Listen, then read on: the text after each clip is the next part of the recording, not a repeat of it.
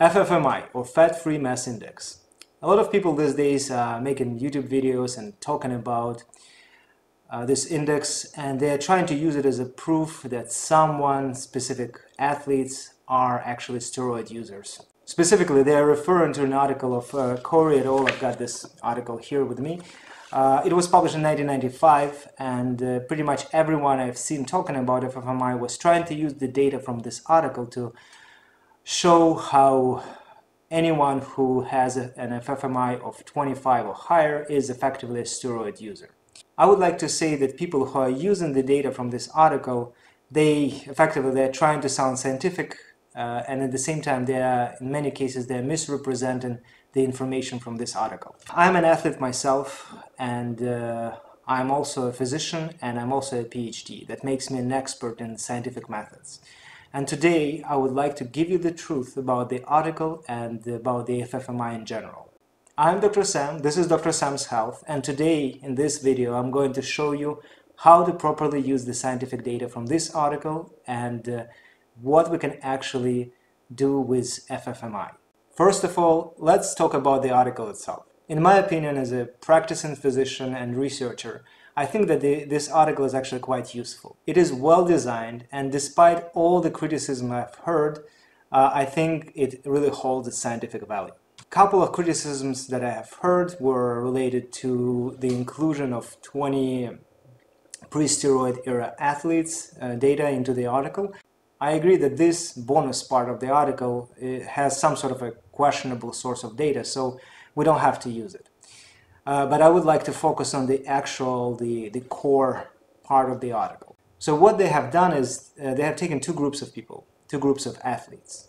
First group, 83 athletes admitted to having using steroids in order to achieve better physique. And another group, 74 athletes, were not steroid users. There was some confirmatory drug testing. In general, I would say that this part is quite satisfactory. One of the major criticisms that was voiced in several videos and several blogs was that the sample size doesn't seem to be adequate. As a researcher, I can say that 83 and 74 are absolutely perfect sample sizes. Effectively, the data that we get from any group that has 30 or more participants is statistically representative. Effectively, the distributions of the values that we can get from a group of this size, they approximate something that we call normal distribution, which is one of the major assumptions that we use in statistics. Since this assumption is met, we can effectively use the data from this study for good statistical research. So what did the researchers do? They have taken these two groups of people and calculated their fat-free mass index. The calculation of FFMI is a very simple procedure. It's very similar to calculation of BMI. Instead of using total body mass, you are using fat-free body mass. And you divide it by the person's height squared. The height is measured in meters, the weight is measured in kilos.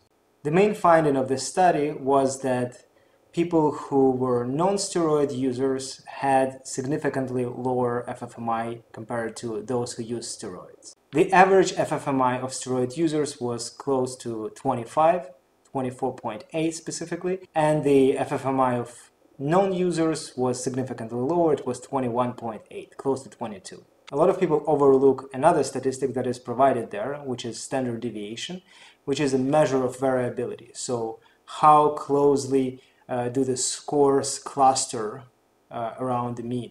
Standard deviation is a very important statistic. It is presented in the article, and the standard deviation for steroid users was 2.2, standard deviation for non-users was 1.8. In this studies, researchers have calculated both means and standard deviations for both groups, and they were able to say with high degree of statistical certainty that the fat-free mass indexes are significantly different between these two groups. I think it totally makes sense because people are taking steroids to increase their body mass, and it's absolutely not a big surprise that people who are taking steroids have higher fat-free body mass and accordingly higher fat-free mass indexes. One of the goals of this study was actually to try to find out if FFMI can be used as a screening tool for steroid use. And one of the main conclusions of the authors was that the cutoff point of 25 might be a good indicator that the person has pretty much reached their genetic potential, and if someone has an FFMI higher than 25, there is a good chance that they are using steroids. But that's pretty much everything that we can get from this article. Recently, a lot of people started talking about this FFMI and that the index of 25 or higher is a clear indication, it's pretty much a proof that the person is using steroids. As a scientist, I would like to say that the data presented in this article are insufficient to draw this kind of conclusion. And the authors themselves claim that FFMI can be used as a good screening tool, not a diagnostic tool. But at the same time, it gives us a wealth of information that we can use in our everyday life. While we're still talking about this article, I would like to show the results, the findings from this article in a graphical form. So I'll show you the distributions of two groups. So we've got means, we've got standard deviations. We know that the sample size was big enough so that the distributions should approximate the normal distribution. So using the data presented in the article, I was able to reconstruct these normal distributions of the values that the researchers have observed in their samples. So please take a look at the picture. We've got two bell curves. One of them is orange, and it represents the distribution of the values that we've got in a non-user group, and another one is blue, and it is representing the data from the users group. And I've also drawn this red line that represents some random athlete that has an FFMI of exactly 25. I picked the value of 25 just because everyone is talking about this particular value as a cutoff score, something that normal athletes cannot reach, and so on. Again, while this article is very informative, it doesn't give us enough information to say that this person is likely or not likely to be a steroid user. But the information in this article actually allows us to place this person somewhere in the distribution of users or non-users. So if we take a look at the two curves, we can see that if someone is using steroids and their FFMI is 25, the person is located somewhere in the middle of the blue distribution, of the distribution of users. So it's pretty much an FFMI that is typical for a steroid user. We can also take a look at the orange distribution, the distribution of non-users, or people who claim not to use steroids. And you can see that this red line is located quite far to the right of the distribution. And if we use the properties of normal distribution, we can actually say that this person is in the 96th percentile, which simply means that if we take all non-steroid users and randomly pick a person from this group, then this person will be better in terms of their physique than 96% of the people. Effectively, this person is the top 4% in terms of their physique performance. Does it mean that the person is steroid user? As a scientist, I have to be very precise. So effectively, all I can say is that this person is definitely a high performer, but I don't have enough information to say that this person is definitely a steroid user. I cannot accuse them of that. I'll give you an example. Imagine that you are taking a test, and in the end of the day, they say that you are in the 96th percentile based on the test scores. Doesn't effectively mean that you're a cheater. No, it simply means that your test scores are very high and you're top 4% of people who've been tested. Is it suspicious? Does it raise certain concerns, especially given that some people are cheating and we know it for sure? Yes, but at the same time, we still cannot say that this person is a cheater. And the same thing applies to our FFMI. We cannot accuse people of using steroids just because of a good performance, effectively. Still, a lot of people are trying to use this FFMI index as an indicator of steroid use. They say that your FFMI is higher than 25, it means that you are a steroid user.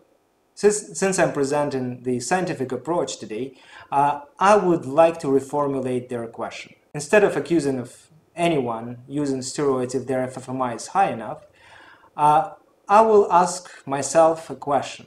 what are the chances that this person is using steroids if their FFMI index is so and so? And again, I will use the value of 25 just because everyone seems to be using it as a cutoff score. I've said already several times that this article doesn't have enough information to actually answer this question. And the missing piece of information is actual prevalence of steroid use. The reason why this article cannot answer this question is because it's effectively something that we call case control study. So they have taken two groups of people. They did not randomly select them. They have taken a group of people who had used steroids, group of people who did not use steroids, and they compared their FFMIs. Nothing wrong scientifically here, but in order to answer the question, what are the chances of these people using steroids, we need additional information. So I've done some research and I found a very nice article of Kouri and colleagues that describes the incidence or prevalence of steroid use among bodybuilders. Their article is in the description. You can check it out yourself. Also, you can check out the science section of my website, drsamshealth.com. We have the digest of this article there. Their main finding is that 18.8% of bodybuilders use steroids, and we will use it to answer our question. Effectively, this question is a standard textbook probability question. Specifically, we're talking about conditional probability. If someone's FFMI is of certain value, what are their chances that they are steroid users? In order to answer this question properly, I will build something that we call probability tree. So let me guide you through this diagram. So the very first step is dividing these bodybuilders into two groups. One of them are steroid users and another one is those who do not use steroids. So we know from this article that 18.8% of bodybuilders are using steroids, so the chances of randomly picking a bodybuilder who is a steroid user are 18.8%. Next step is dividing these two subgroups into those whose FFMI is higher than 25 and lower than 25. So the first branch, the users, will be divided into sub-branches, those whose FFMI is higher than 25 and those whose FFMI is lower than 25. And the same thing will happen with those who are not using steroids. And based on the original article, we can do two things. First of all, we can assign the relative probabilities of these people having their FFMI higher than 25 and lower than 25 based on the fact of them using steroids or not. And the second thing, we can calculate the joint probabilities of someone being, say, steroid users and having FFMI higher than 25, or being a non-user and having FFMI lower than 25, and so on. There are four distinct probabilities. A special note for those of you who are well versed in statistics is that the sum of all these joint probabilities in the end of the tree, the leaves or the final branches, will be 1. That shows that our calculations are correct. Now we are ready to answer the question. What is the chance of a person being a steroid user given that their FFMI is higher than 25?